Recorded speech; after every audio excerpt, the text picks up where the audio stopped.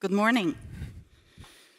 I recognize a few faces around here, and let's get some energy in the room, right?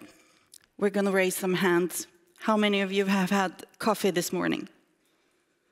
Quite a few, actually. That's great. How many did have a sandwich for breakfast over there? Right. Awesome. And how many are currently shareholders in Circhem? Not one hand, but mine. I am actually that. So this is a room full of prospects, which is fantastic.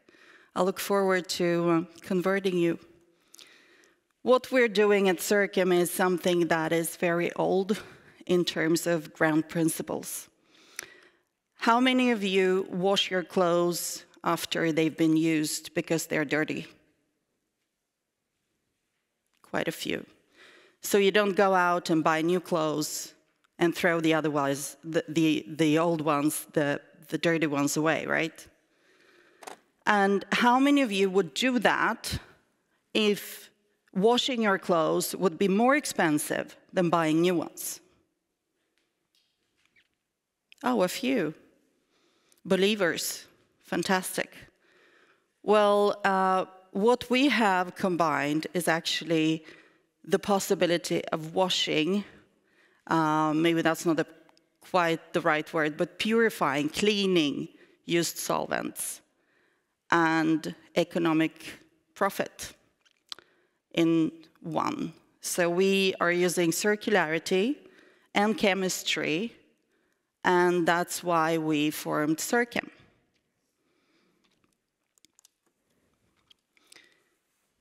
We are a Swedish clean tech company. We're based in Vargön, and we have been around since 2013. However, we've not been in production until early last year. So we've only had continuous production for the past 14, 15 months. In terms of solvents, solvents are used in the manufacturing and process industry. If we look at the major industries where solvents are used, that would be the pharmaceutical industry, automotive industry, you have the wood industry, the construction industry, the chemical industry. Once solvents are used, and they can be actually used many times over in one process, they constitute hazardous waste, and as such, they are sent to be destroyed.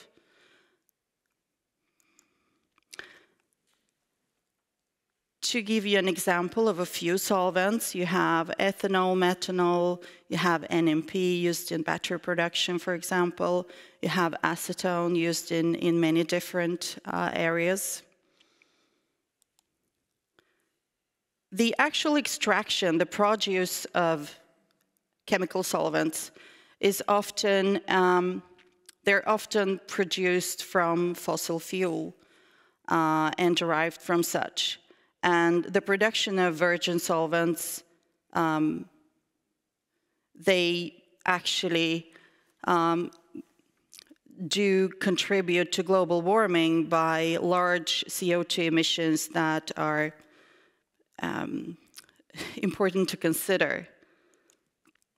Once the solvents are used, they constitute hazardous waste. And as I mentioned before, hazardous waste is sent to destruction, and it's destroyed by burning, which in terms of waste is called incineration. This will be a word I'll be using a few times over.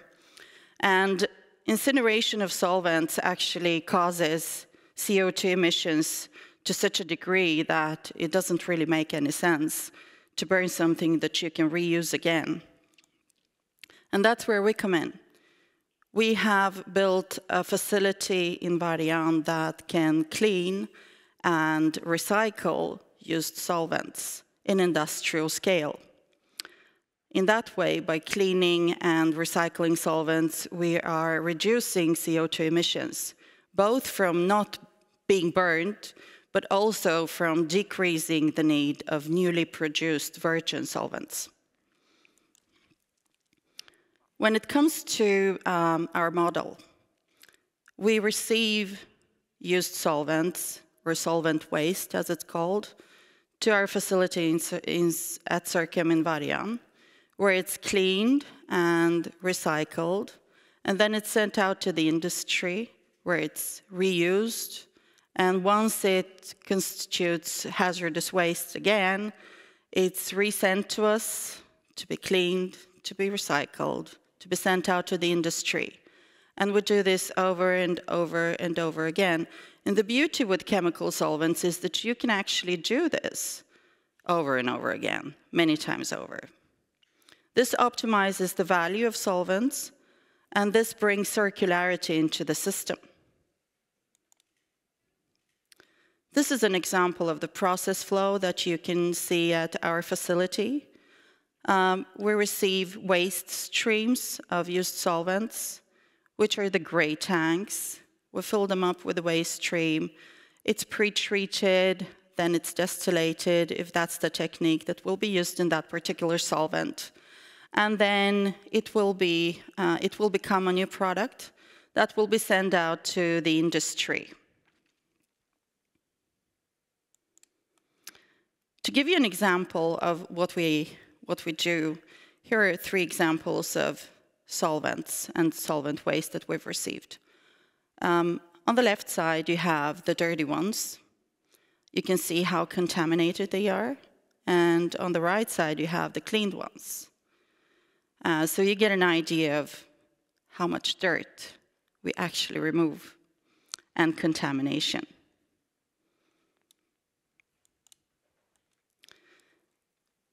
This is our facility in Vargön, in Vänersborg, which is basically in the lower middle of Sweden. We have the first circular recycling facility of solvents in the Nordics. We have an environmental permit to handle up to 20,000 tons per annum. We are the only facility in the Nordics that can offer circular recycling of solvents. And we can do this in industrial scale. We can do this, this is a multi-purpose facility, which means that we can recycle many different kinds of solvents, and we use different kind of techniques that we combine and tailor-make for the specific waste stream that we will handle at the facility. We are a young company. We have not been around for a long time, and we have had a clear go-to-market process. The first phase of our process has been a lot about getting our permit, which was permitted in 2022, so a year and a half ago. Then we needed to have access to the waste market. So making agreements with waste managers that were established in the market and the large players, which is Stena Recycling, for example, which is one of the largest waste managers in the Nordics, was one crucial step to get further into the market, because we become a subcontractor to Stena, because we deliver recycling of solvents, which is one particular part of the whole waste management spectrum. And then once we have recycled the solvents, we would need somebody to put them out in the market again. So we have teamed up with a few chemical distributors in the market. So this phase was completed during 2022 and 2023. And we have now entered phase 2, where we're in a scale-up production phase. We're scaling up the production capacity at our facility in Vargön. We are also negotiating new collaborations. We are further down the road in quite a few discussions with major actors, players in as well as the automotive industry, but also in the waste management industry. We are ISO certifying the facility, which expected to be completed during 2024, this year. We're also working a lot about our communication and brand management so that we become more known in the Nordics in particular, which we've seen has given a lot of great results during the beginning of this year already. We are also diversifying our group of clients so that we will be adding more client base to our customers.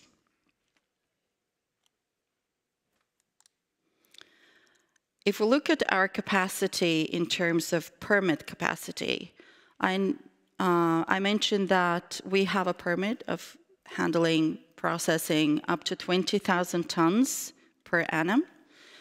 About 85% of that is already contracted with Stena Recycling. It gives us more room to sign more deals, and not all of that capacity has been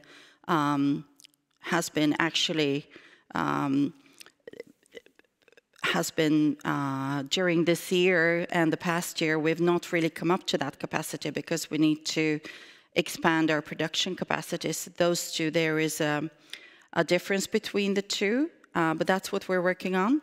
In terms of the recycled solvents, approximately 45% of the capacity has been signed for as well.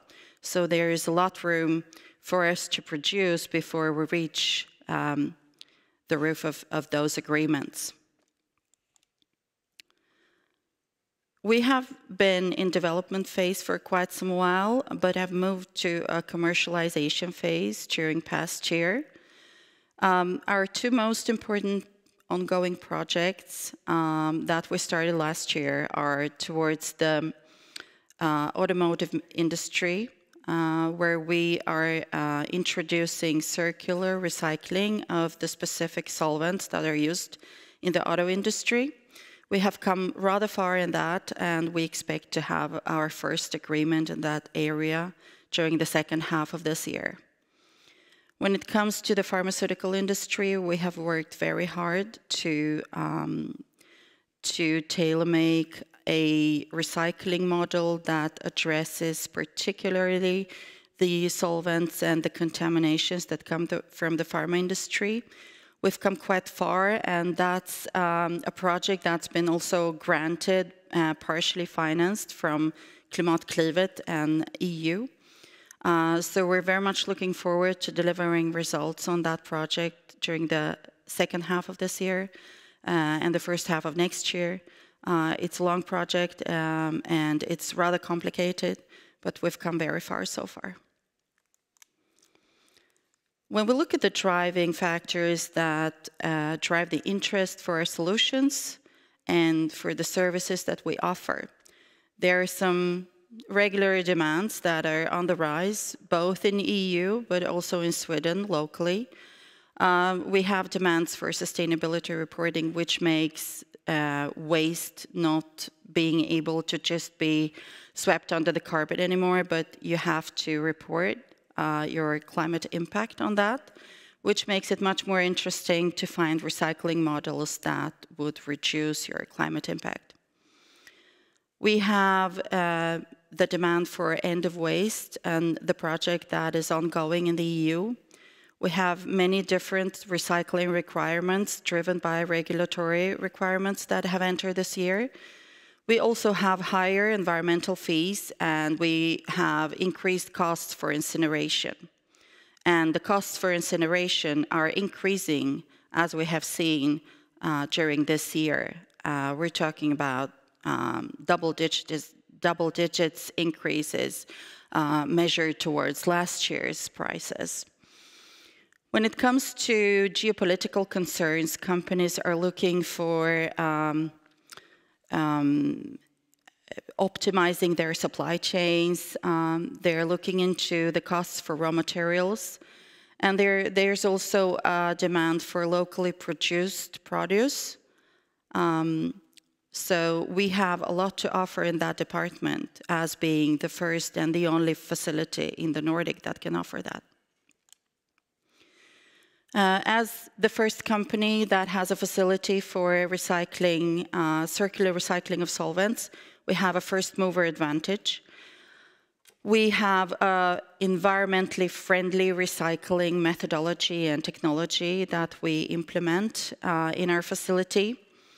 If we look into the barriers of entry, this is a multi-year process where you have to have access to land. You need the permits, you need to get equipment, you need the knowledge, which takes years to build up, and also market establishment and customer base.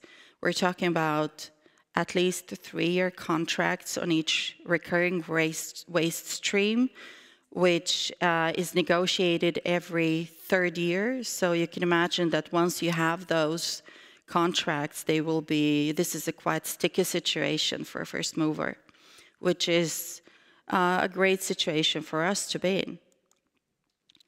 We have a very clear circular business model that I have mentioned, and it's all about recycle, reuse, and reduce. And when we say reduce, we reduce the waste that is sent to incineration, and we reduce the need for virgin solvents. This is, according to us, a triple win situation. Our management and board, myself as CEO, we have Andreas Wadstedt, who is Chief Operating Officer, and Thomas Paulsson, who is Chief Financial Officer. The board is Mats Persson, Åse Bye, Magnus Jink, and Jonas Stålhandske. We have been traded on the Nasdaq First North since 2020, and hopefully many more of you will be shareholders by the end of this day. Our financial performance during last year is noticeably better than it's been before. It's the first year that we've had continuous production. It's our startup year in the facility. And something that I'm very proud of is that we have managed to increase net sales withholding the cost base, which is an achievement in itself. And we're very much looking toward 2024, and we aim to become profitable by the end of this year. So to sum up, we offer a circular business model that addresses a large market need. We have a robust growth strategy that will deliver strong cash flows and will make as well Circhem as all other parties involved economically profitable in the process. We have the only facility in the Nordics that offers circular recycling of solvents, and the facility is also in commercial operation as we speak. We can handle and process large volumes at industrial scale, and also we offer, with our business model, significant reduction of CO2 emissions, not only by reducing the waste that's been incinerated, but also by reducing the need for virgin solvents. So with that, I would like to thank you for your interest and wish you a great day. Thank you.